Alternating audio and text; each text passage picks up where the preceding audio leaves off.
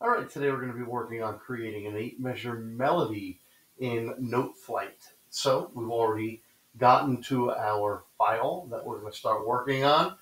In our last assignment, we learned how to put a title. So you can go ahead and do that.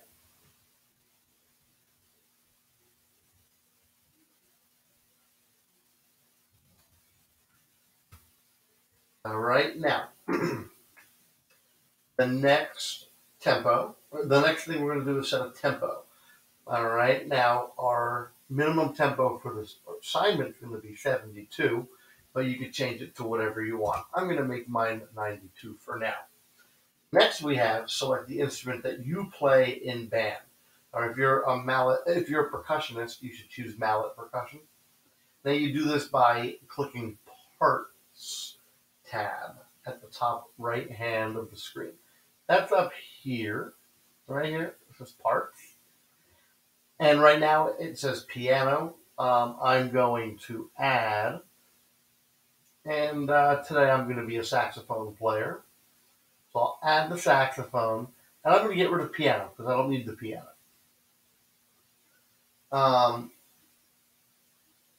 The next thing that we're going to do is change the key, which I don't think we've technically done before.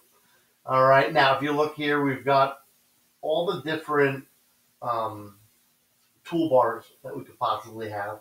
And the one we need here is the measure toolbar. And if you look up here, you'll see score, and then edit, and then duration. They kind of come in the order that they are. So if you're looking across, here's the one that says measure. And under the measure toolbar, you're going to choose the key signature tab. At this point, it shows you all the different concert key signatures. We're going to do this exercise in the key of concert D flat because that's the scale that we left off on, and that's the scale that you're going to be tested on next. All right, so we're going to select the key of concert D flat and click OK. Now notice it went directly to 5 flats. All right, now the key of concert D flat is not going to be a 5-flat scale for everybody. So the next step is to make sure that we change this to a transposing score. All right, what that means is that the clarinet part's going to look right to the clarinet, and the alto part's going to look right to the alto.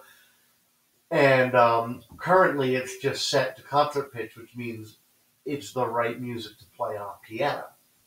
So to get the transposing score, you're going to go to the score toolbar.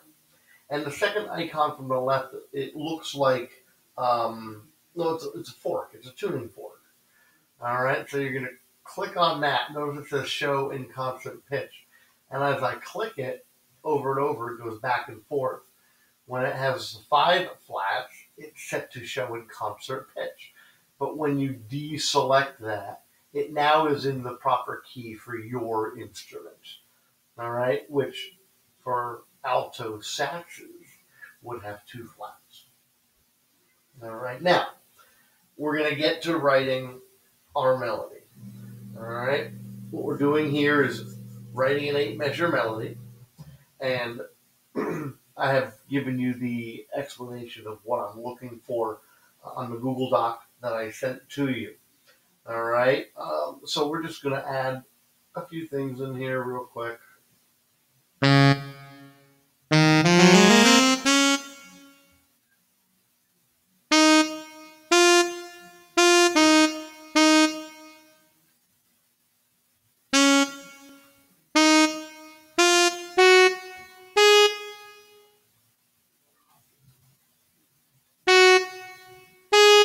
Now, in the interest of time, I'm just gonna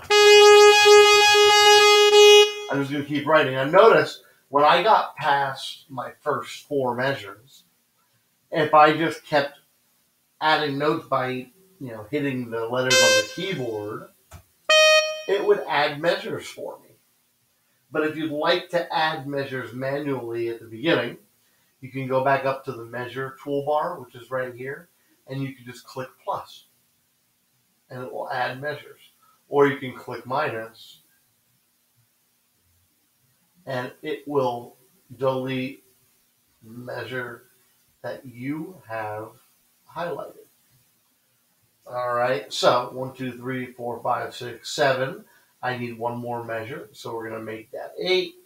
And I'm going to make my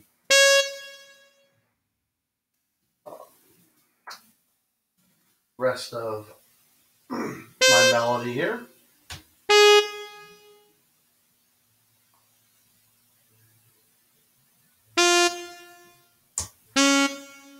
All right. Now notice I did not follow all the rules. I'm not, I'm not taking the time to go through making sure I have all the different note values I'm asking you for.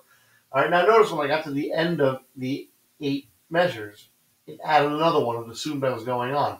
So you're going to want to make sure that you delete that final measure so you only have exactly 8 measures. All right. Now that you have your melody, this is something that some people had a little bit of trouble with in the past.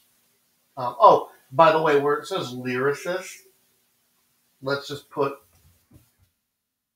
our instrument name. That way we know what instrument is supposed to be written for. Now, the next thing we need to do is export this as a PDF. All right. Now, in order to do that, we need to go to the print icon, which is right here. Okay. Now, don't click that. Right next to that, you have the save button, which is always important to do. Save your work. And then the next one is a cloud with a down arrow. That is export. When you click export, it gives you a whole bunch of different options. You can actually export the sound file. You can export a few different things that you may not understand here, which we don't need. But we're going to go with export. For now, we can just do the full score PDF. All right, and we're going to continue with that. When you do that, it's going to ask you to save it. So we're going to click save. And now it gives you an opportunity to save wherever you want to save your file. All right, so I am going to save this in my Music First assignments.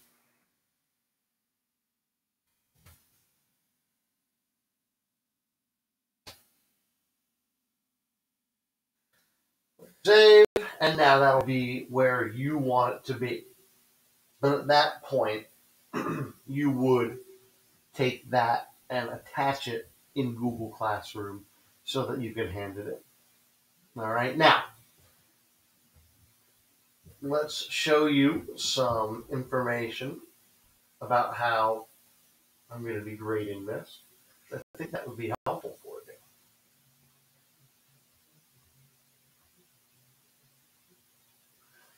All right, here's a rubric that I'm going to be using.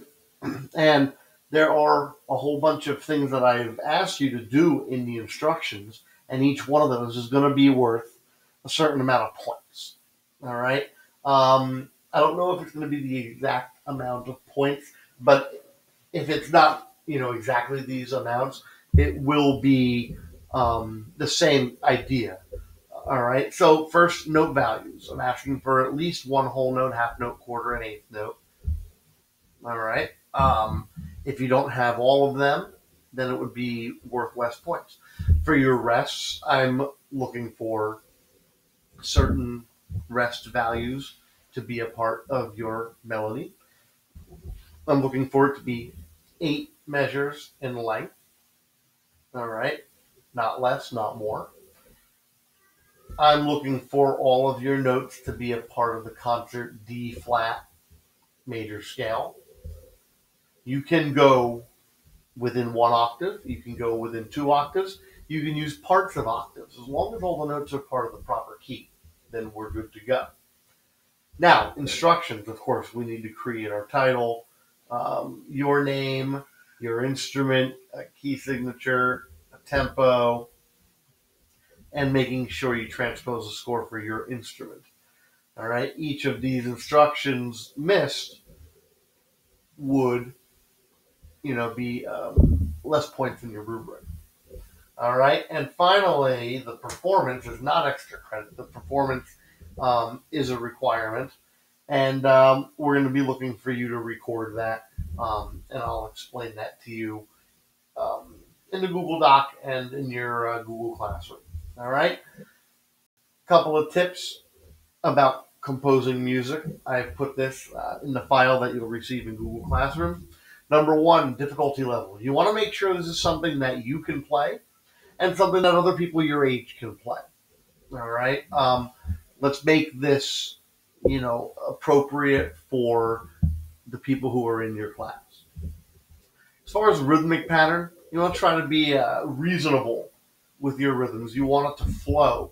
You don't want it just to sound like you chose random rhythms. You want to make a nice combination of rhythms so that it sounds like a song.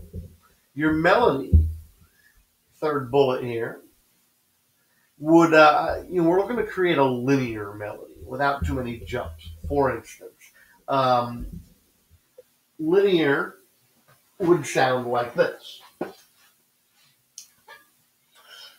All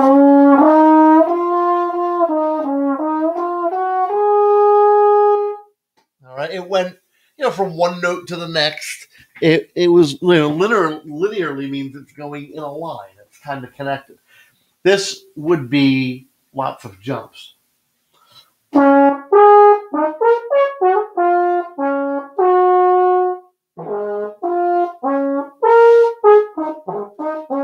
Sure, that works. That can be done. But it wasn't as comfortable for the listener. And most music is not really written that way. So we're trying to make a nice lyrical and linear melody. The next thing I have here is about form. Think about writing music as if you were writing a sentence or a paragraph or a chapter or a novel.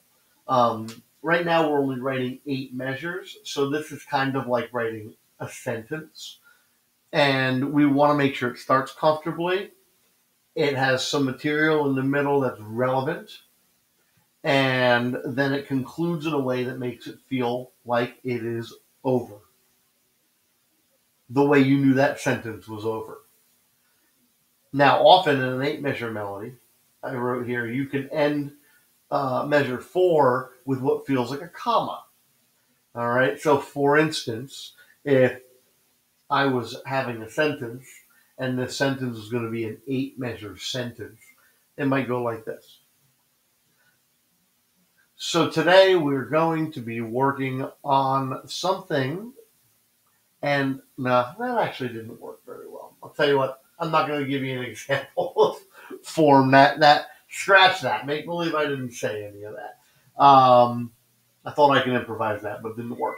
But the point is, you're going to want to have kind of a pause, a good place to take a breath. All right? So you're going to start often most comfortably on the first, third, fifth, or eighth note of a scale. In the middle, you can use any of the scale notes as you go through, try to keep it linear. And then at the end of the fourth measure, this is where your comma is going to be. And that pause can pretty much be on any note that you want. But if you want it to really sound to everybody like you really knew what you were doing, you'd want to try to stop on the fifth, the seventh, or the second note of the scale. In my opinion, those are really good notes. There are reasons that I'm not going to explain right now. And at the end, if you really want to make it sound like it's completed, you're going to finish on either the root, which is the first note, or the octave, which is the eighth note. All right, the bottom or the top note of the scale.